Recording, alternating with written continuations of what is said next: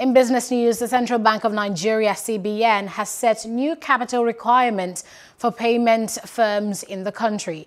The CBN disclosed the capital requirement in a circular titled New License Requirements for the Payment System.